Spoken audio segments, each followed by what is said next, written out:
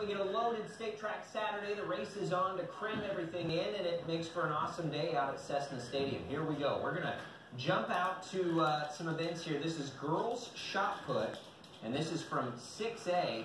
Hutch Senior Jayla Bynum throws a massive 39 feet, 11.5 inches. That's good enough for fourth place. Gardner Edgerton's Kendra Wake took first. 5A, some video you got to see here. Pole vault. 2 Bishop Carroll athletes and a jump off. Brian Simon makes it at 15.9. How about that jump? 15.9. And then Ethan Hull, his teammate, he's already cleared that height. Now he's going for 16 even. Oh, he gets it.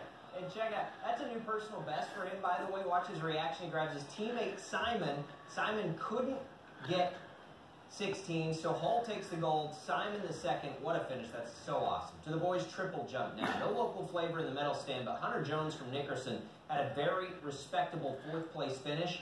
43 feet, 9.5 inches. This is the first place finisher here. A huge 46.5 from Devontae Yates of Parsons. Goodness, that is a jump, folks. That's 4A there. Now we're going to continue on in 4A, boys high jump. High jump. This is Labette County Junior Ethan Jamison makes it a 6'10" to tie things up with Hunter Jones of Nickerson. Jones hadn't missed a jump. 6'10". Oh, he's the guy from Nickerson that jumps so high. Doesn't get 7, but he got first with 6'10", fewer misses there. All right, let's go to Wichita State baseball here. We're going to jump down, and they are in the semifinals of the American Athletic Conference Championship, and we'll see if they can take down UConn.